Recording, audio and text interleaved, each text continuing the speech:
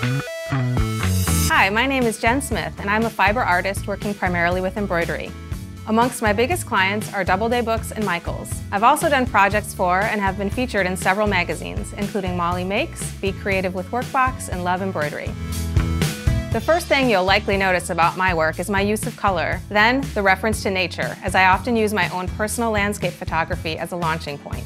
Stitching, to me, is a way to bring the sunsets of California or the mountains of Colorado to life in a more three-dimensional way. Embroidery is truly a take-anywhere art form. I still remember many of my hoops fondly because their creation was woven into my adventures, and seeing them connects me to such vivid memories. In this Domestika course, you will learn basic embroidery techniques. For the final project, you will stitch a hoop with abstract bands of color and a black silhouette as the main subject.